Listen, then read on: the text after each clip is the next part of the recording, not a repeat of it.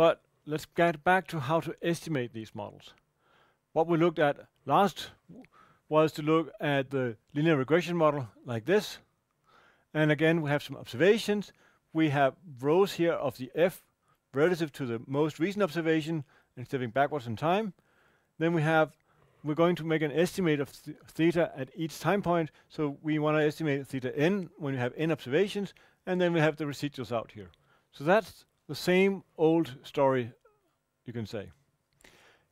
If we do the ordinary least squares estimator, recall that from last week, we define this matrix here as xn. As the design matrix, we have xn transpose, xn, the whole thing inverse, and then multiply that on xn transpose and yn. So that's the estimate that we got from last week. Now, if we look at this, we have one part here that we invert, and then we have another part out here. So what we want to do, as I said before, we want to get to a point where we can update and make a new estimate every point in time. We get a new observation, we want to get a new estimate, but we don't want to recalculate everything.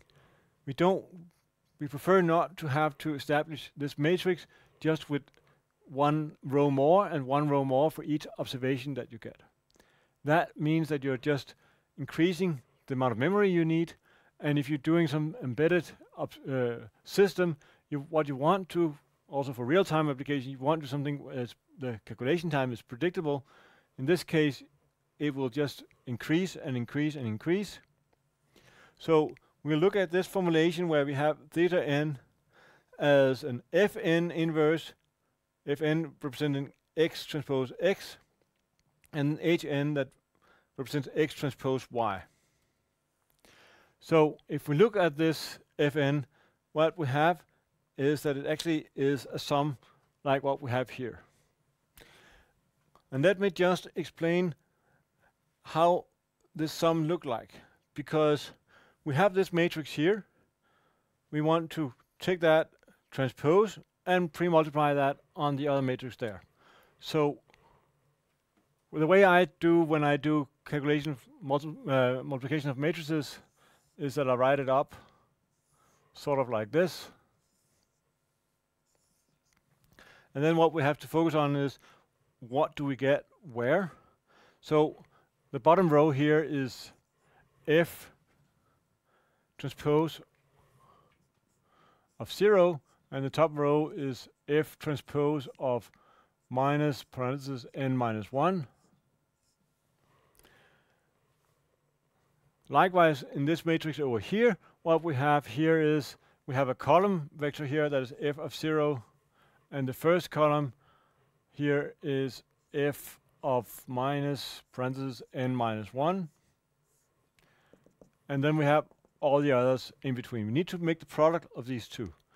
Now, when you look at this, there's two ways of doing the product here. You can take the first column with the first row, look at all those, or you can say the first column here with the first row there, or last in this case, as I pointed at.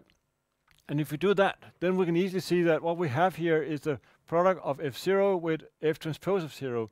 We do that matrix first, and then we add for all the other time points. So that's what comes in here.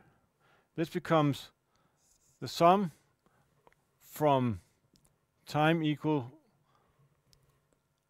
minus n minus 1 here to 0 of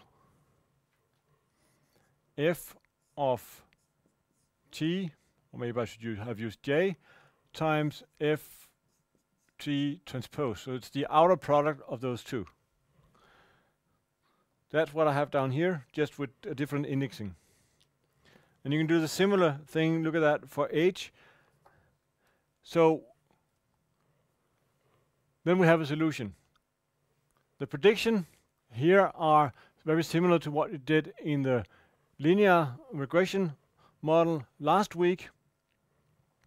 The prediction is easy. You just take the f of L corresponding to the time you want to predict and the most recent estimated theta hat at time n.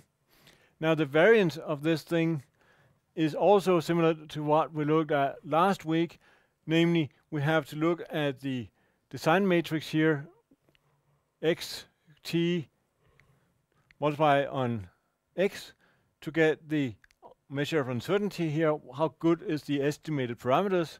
That gives you the scaling of that.